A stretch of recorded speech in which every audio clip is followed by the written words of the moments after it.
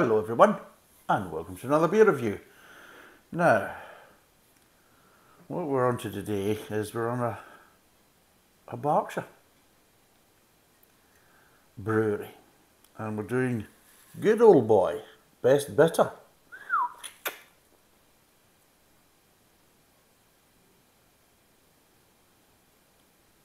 I don't know. I don't take your pick for what face really goes with this, because I honestly really don't know that much about it. So it's from the West Berkshire Brewery. It's 4%. It's a best bitter. It's created by master brewer Dave Maggs. There you go. If you don't know who he is, never lived. It's a Muldy Award-winning classic English bitter with a silky smooth mouthfeel. Good Old Boy is brewed with a blend of rich malted barley and fruity hops to produce an exceptionally well-balanced and full-flavoured beer. There you go. Sounds absolutely marvellous, doesn't it? C is amber. C, so there you go. Never mind the look at it or the colour of it, but it's C. Amber. Smell, citrus, floral, pine. Pine? Jesus, toilet cleaner. Yeah, I mean, as an aroma, pine is fine. But if you have something that reeks of pine that you're going to basically put down your fizzer and drink, then suddenly the smell of pine aromas not such a good thing. Unless you're making pine needle tea, which, trust me, isn't that great. Taste, blackberry caramel smooth. So it tastes smooth. Thought smooth was the texture. Smooth. You go. Smooth. Well, I don't anyway. Well, not since the police told me to stop doing that, especially on public transport. But yeah, so apparently out of the hops, it's 3 hops out of 5. It's got little, I'll just show you, it's got these little bits there, little kind of icons. So you've got hop icons and all that type of stuff. So it's 3 out of 5 for the hop icons, which refers to bitter. And then sweet, you've got 3 sugar cubes out of 5 to say it's kind of above average sweetness. So there you go. And where is it brewed? Yattendon, Berkshire.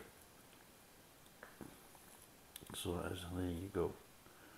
And apparently it has 1 things, I don't know what it's 1, but apparently it's 1 things.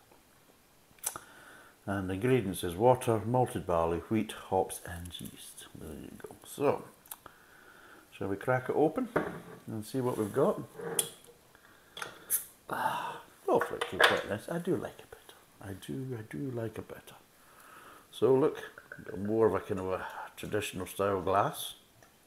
Old stackables as we called it. There we go, look at that. Well, it's old lively in the old effervescence front. Look at it, it's bubbling away like a cauldron. There you go.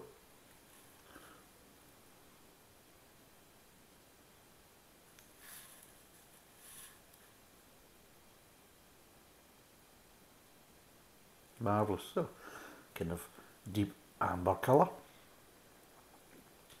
Smell wise, not really that much smell. I'm going to get a hint of malt. Not really getting any hops. Getting more effervescence going up my nose than aromas. And that's it. Nothing really there. Head's going a bit kind of flatty. Milk pondy. Stick. So yeah. Let's see what it tastes like.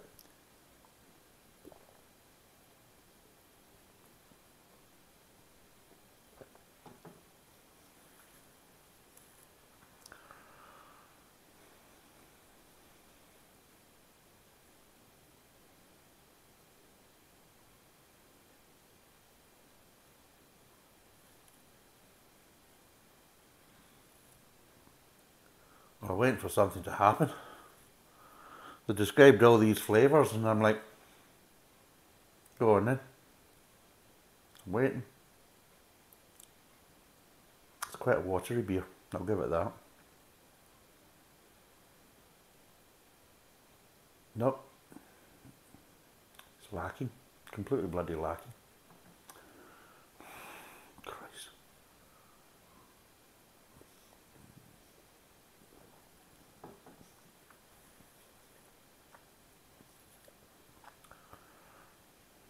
Tastes like beer that's been watered down.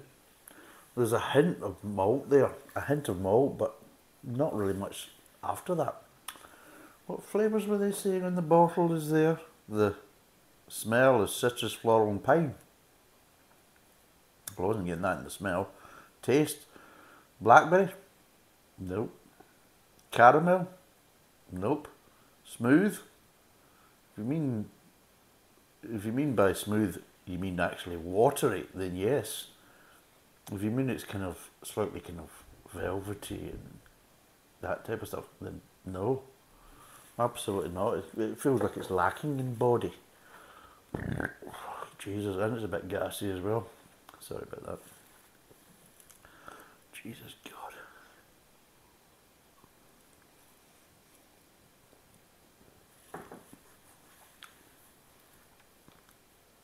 No. Flavour's far too subtle. So the flavours that are there are too subtle. Half the flavours they've mentioned aren't even there. And one of them was a bloody texture, and that's not even there either. Christ. And yeah, overall it's just lacking. Right, we'll break down the flavours. It's not going to take long. I'll try and do it in one word syllables. Or one syllable words would probably be a better way of putting it.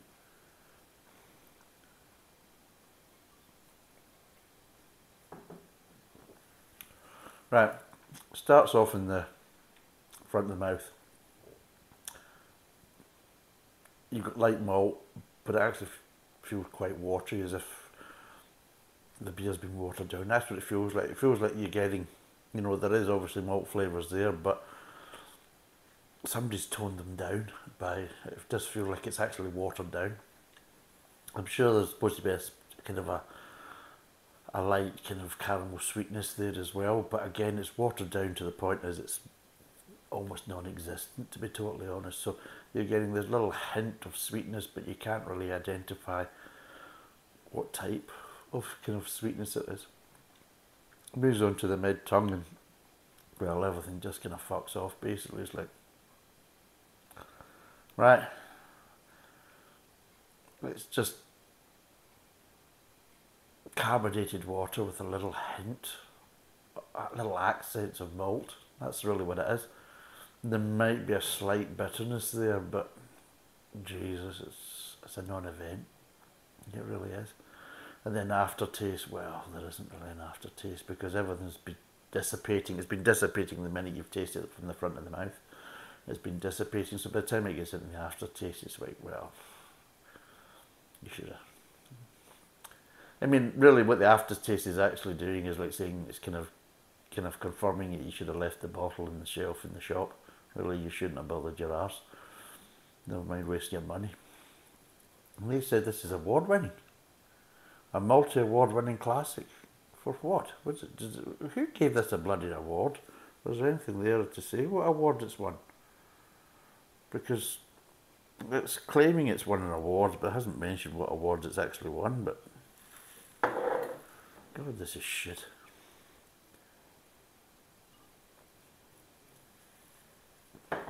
No, we've had enough of this nonsense.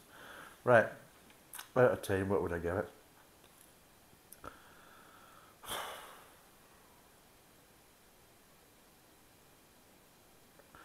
I'm struggling. I'm going to give it 2.